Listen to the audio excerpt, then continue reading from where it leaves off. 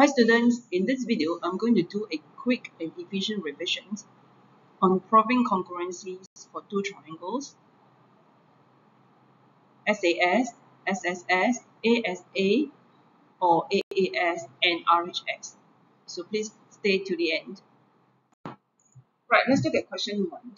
Question 1, you're given a circle with center O and another 4 points A, B, C, D on the circumference of the circle. So we're asked to show that triangle ABC is congruent to triangle DCB. So let's look at where are ABC and where are DCB.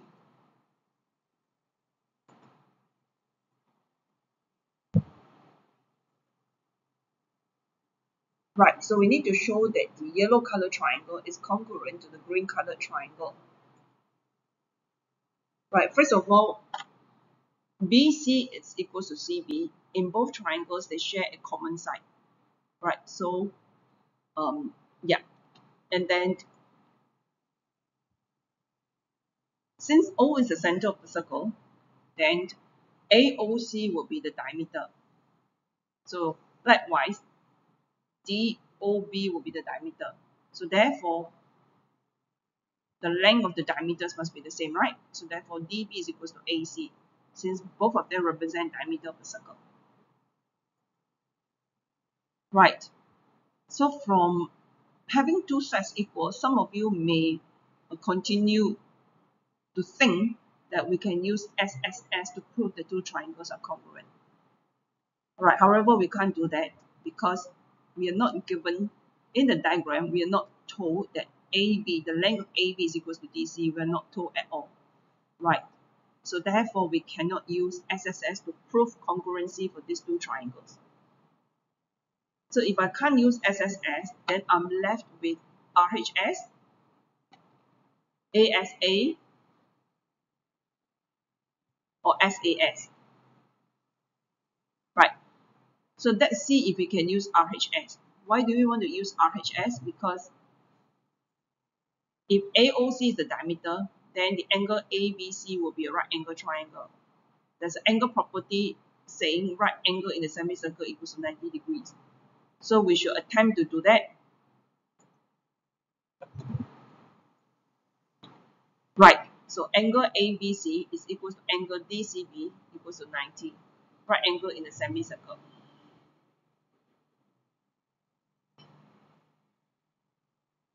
And we're given the hypo.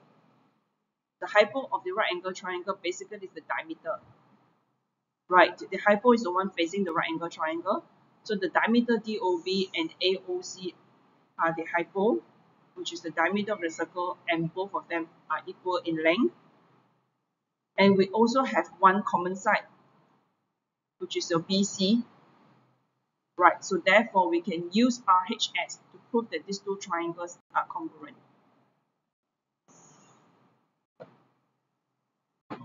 Right, let's look at the next question. This also is another O-level question. So in the diagram, we are given that PQ is equal to PR. QX bisects angle PQR and RY bisects angle QRP. And we asked to prove that the triangles PQX and PRY are congruent.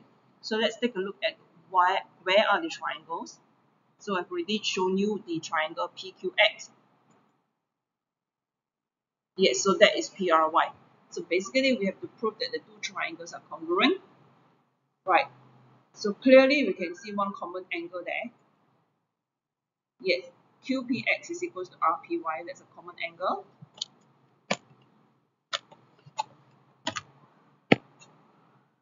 This one is a common angle.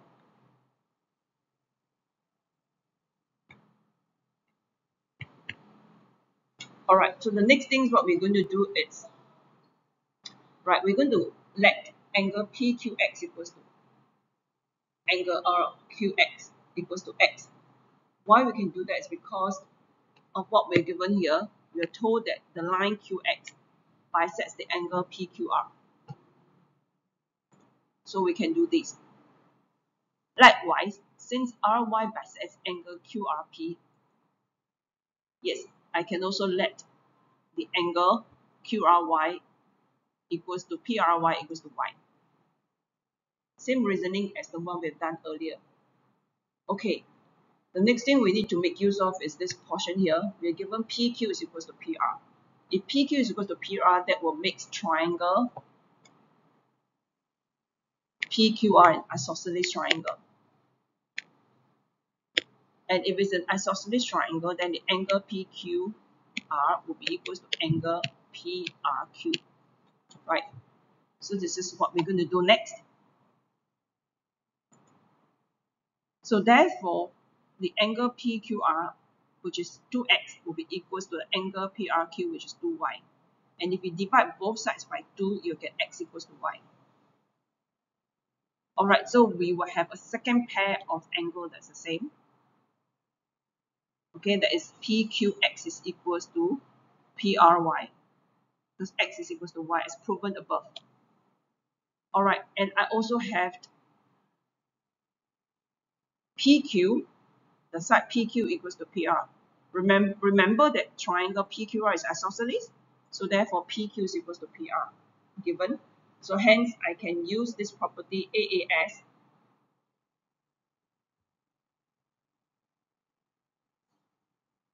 oh sorry, it's not AAS, it should be ASA, because the order is very important. Alright, so I have this common angle, right, followed by this side, followed by another angle. So it should be ASA, okay, and not AAS. It should be ASA. Okay, let me repeat. The order is very important. Alright, so I use this common angle and then followed by the side and another angle. So it should be ASA. Right, let's answer B. Prove that QX is equals to RY. So that's easy. Why easy? Because you already proved in part A the triangle PQX is congruent to PRY. So if the two triangles are congruent, then all corresponding sides will have the same length. So therefore, your QX will be equals to RY. Right, let's look at one more question. Right, in this questions here, this is also a O-level questions. In the questions here, you're given SO is equals to RO, QO is equals to PO, as indicated in the diagram. And we also show the triangles POS and QOR are congruent. Alright, let's look at where are the two triangles. Yes, the blue and the yellow colored triangle. So basically we need to show that the two triangles are congruent. So that's rather easy because you're given SO equals to RO, that's given in the question.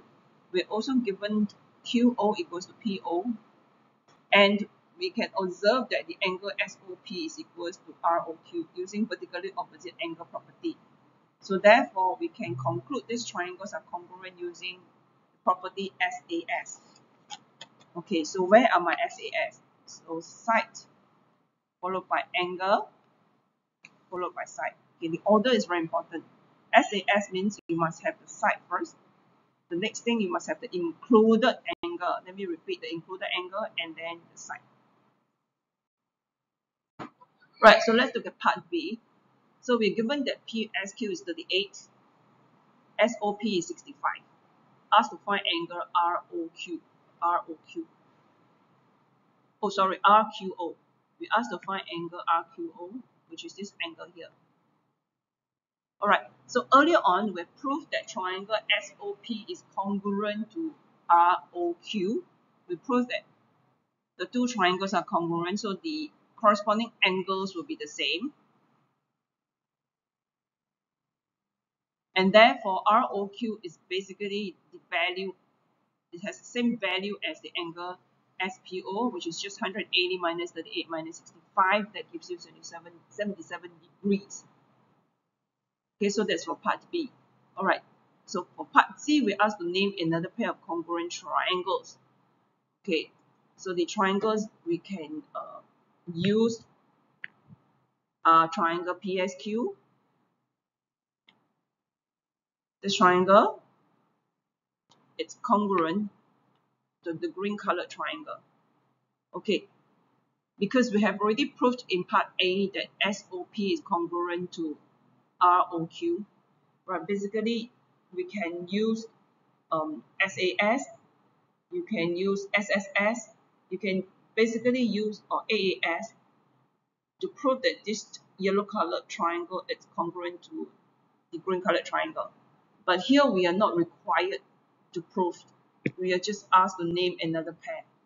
So basically you can just write down the answer that triangle PSQ is congruent to triangle QRP. Alright, that's it. Okay, so this last questions conclude the video on a quick revisions on how you can apply the concepts to prove whether any two triangles are congruent or not. So let's summarize. The four properties to prove that the four tests, not property, the four tests to prove any two triangles are congruent are RHS. Basically, you need to have a right angle triangle. The hypo must be the same and one corresponding side the same. SAS, side angle side. The angle must be the included angle. Side. Okay, all the three sides, three corresponding sides must be the same. ASA, or sometimes you can use AAS.